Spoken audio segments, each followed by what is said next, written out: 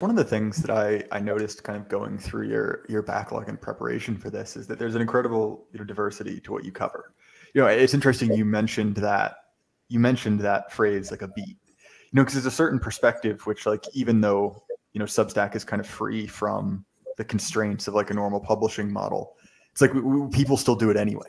Yeah. And so you have people who can essentially write whatever they want, and it's like, okay, man, like, this is the third article on climate change this week. Like, you can do other stuff if you want to, right? No one's got a gun to your head. Yeah. I feel like there's so because of the way Substack's set up, you can use it in a different way from previous blogging platforms.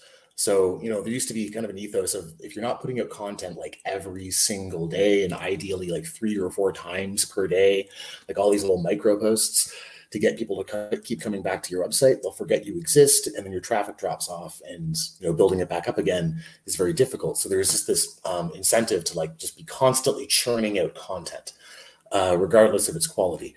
And then, you kind of repeat yourself a lot, and maybe it gets kind of boring. But because of the subscription model in Substack, your readers are notified immediately when you publish something. So you can go a week, 2 weeks, a month. I went 3 months at one point, about a year ago. Didn't publish anything because I just, it was a rough time in my life. And, then I put up the next article, and like, boom, like, thousands of people like, coming and reading it. And just like, I just left the room and come back kind of thing. So the point is, you don't have to be putting out the same content all the time.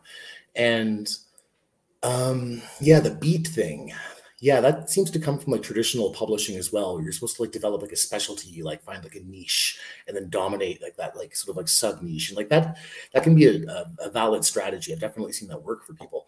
For me, I just think it gets boring after a while. And I know with like my own reading habits, I'll subscribe to someone because, I'm interested in what they're writing about at the time. And then maybe after like a couple of months, and it's like, this is the same thing all the time because they're just repeating themselves. And then I just kind of tune them out. I don't actually go and read them. Whereas writers that I know are a little bit more diverse, when they publish, it's like, oh, like, what have they written about this time? And especially if they haven't published in a while, because that often tends to mean that they've polished up a little bit more, they put a little bit more thought into it. And it's definitely not going to be a waste of my time to read. Well, it's actually, I don't know, I think about this a lot, but it does sort of seem like we're in sort of a renaissance on the should we just say the dissident right? Whatever you want to say is modern. And I was talking to Tom, and his point was basically like, he's been in this for a long time. And he remembers actually photocopied newsletters, right? And you'd be the biggest guy in the world if you had a newsletter with 100 people on it, right? And now it's like, there's any number of those. Hey, John, just one thing. Can you mute in between? Oh, sure. Yeah. Sorry, I'm just getting a little bit of feedback, and I know if I don't address it now, I'll get like 100 comments about it. Anyway, sorry, but there is something to which like platforms like Substack have enabled this incredible explosion, and I sort of missed the first kind of like renaissance of blogging. I come from kind of more NRX background, but it's all secondhand. I was going through Moldbug reading Spandrel and stuff like that in 2018, 2019, well after that scene was kind of gone and dead. And so I'm curious, right, as someone who's, been kind of tied to that platform, like, what do you see as the, advantage of Substack other than just as like a place to kind of post a blog? I know you've mentioned some of it that it has that ability to stick, but do you think that it has kind of a different culture around it? Yeah. So there's a few advantages that it has over previous platforms. One is the network effect potential, which is already being capitalized on, and that manifests in a few ways. So if you go to the comments section under any Substack blog, you'll note that commenters who also have a Substack, the name of their Substack is like written next to their handle. on their comment, and you can click on that and then like, see, what they've written on their own blog. So, commenters can, this is how I built mine at the beginning. Cause I noticed that feature and I was like, oh, if I just comment on high traffic blogs, and not only high traffic blogs, and I make sure that it's like cogent, interesting, not just like, hey, everyone, come check out my blog too, but like, like not even promoting my blog, just kind of like, making like a good comment, engaging in good faith, then, maybe a few readers will be reading the comments and they'll see that and be like, oh, that's a good comment, and click through. Maybe I pick up a subscriber, and that ends up working. And I know it's worked for a lot of my readers as well, who have started their own blogs and kind of promoted them in the same way. There's the recommendation feature where a writer who, if you like another writer, their material, you can recommend directly to your readers that they should subscribe to that person too. And that's when they implemented that feature. I actually lucked out because I started mine like a week before they rolled that feature out. And people's subscription numbers just like, like the subscription rate doubled more or less overnight when they had that. And you can combine that with the kind of, the large ecosystem they've been able to attract. The network effects really start to build up. And of course, the other advantage for writers is the payment model, that you can put things behind paywalls if you want. I almost never do. I kind of treat I've got a paid option, but it's kind of like a tip. Like if you really like my stuff, yeah, you can give me money. I won't say no. But I also really like engagement and, letting anyone who wants read what I write. But that payment feature means that writers can actually make a little bit of money. You can turn into a side gig rather than just a hobby. And actually some have managed to make it their full-time job because they're pulling in so many subscribers that they're able to support themselves fairly comfortably. I know one guy who's paying his mortgage using his Substack. So that's really that's a sea change for writers, because before that, the only way to really make money on your blog was like advertising. And then you run into problems with like Google being like, oh, we don't like your politics, so we're going to like delist you, like all the same things that they do on YouTube, for example. But that's not an issue on Substack at all. The Substack team so far have been extremely solid on the free speech issue. Like, don't break the law, but otherwise, like, say whatever you want. Well, and that's especially interesting when it comes to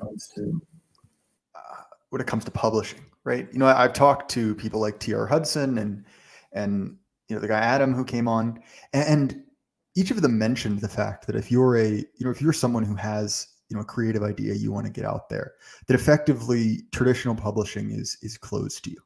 I remember very clearly a couple years ago this article came out, where this woman was basically saying, and it was largely unrelated to the kind of core of the article, but essentially she works at a large publishing company and basically said like, oh yeah, if we look at the name, and if the name fits certain categories, you can kind of figure out which, we just throw it in the trash straight out. And, there is a part of writing, especially creative writing, that requires, iteration and feedback, right? But at the same time, like if you just never get oxygen at all, if you're just sending, if you're sending articles or you're sending, manuscripts out and they're just being thrown away, like what good does that do you?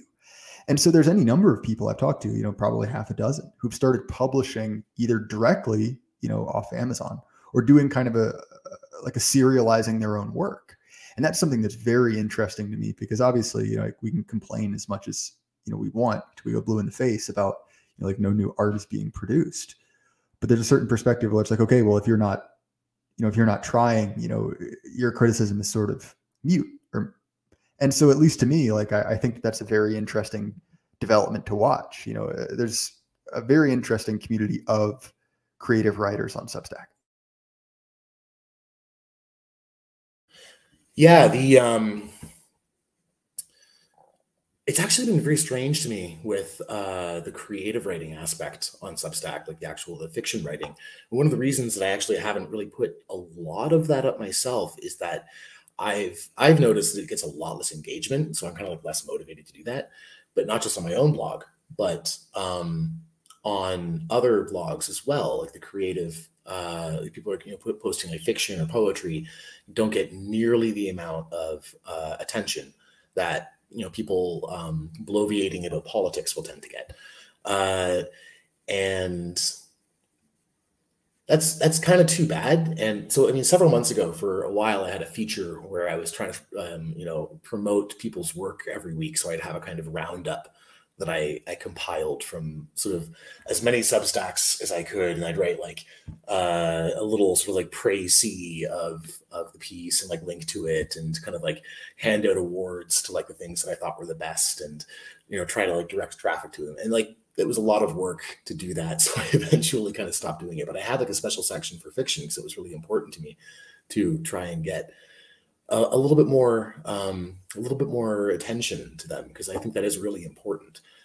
Precisely because, as you said, like the sort of like big publishing houses, like they're so ideologically locked down right now that you just can't break in if you're a white guy or you have the wrong politics, or especially both.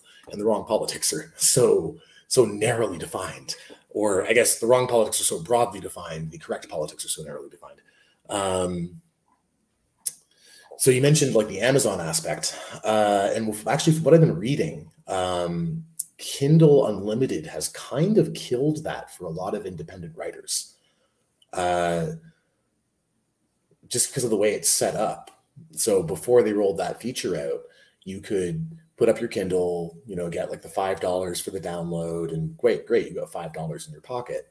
Then they rolled out Kindle Unlimited, and the users pay whatever it is, like $10 a month, and then Amazon sees how many pages of each of the, because when you have it, you can just download as many Kindles as you want from the participating publishers, and Amazon will track how many pages you read of any given. So if you only read like a few pages of an ebook you downloaded, then the author of that ebook gets the $10 a month divided by the number of pages of his book that you read, divided by the number of total pages he read that month, kind of thing. So that has just dramatically slashed the profits that writers are able to make on that. And what they're doing is actually switching to something a little bit more like Substack, where like a neo-patronage model, through like Patreon or Kickstarter, things like that, where you build up a relationship with a small but enthusiastic fan base, and they support you as best as they're able in order to continue making content that they enjoy. And we mentioned the Blood Satellite podcast in the sort of pregame, and that's kind of their philosophy too. I think like they've got like a fairly tight knit fan base, but they're incredibly enthusiastic about the show. And as a result of that, they're able to kind of not quite support themselves from it, but it's self-sustaining, and I think that could actually be at least the foreseeable future of creative endeavors, is like, very few giant stars making millions of dollars a year from their voice or their writing or what have you, but a much larger number of people making a reasonable middle-class income with much smaller, more enthusiastic fan communities. When you think about that, that's kind of, it's Lindy in a way, right? That the idea of, entertainment as this centralized product is relatively confined to the 20th century. When you think of like, okay, what was a musician? Well, to be a musician who sustained themselves, for the vast majority of history was that's a simple thing. Well, someone needed that in your area, that's your job. Versus this era of, record labels where it was, very, very dependent on, breaking into that, top 40, being a star. And you've already seen in music, the decay of that because of streaming services, that there are more people into, more different things. But I could definitely see that on the more, I don't know what you'd call us, or the sphere, infotainment, I don't know, whatever, that sphere as well.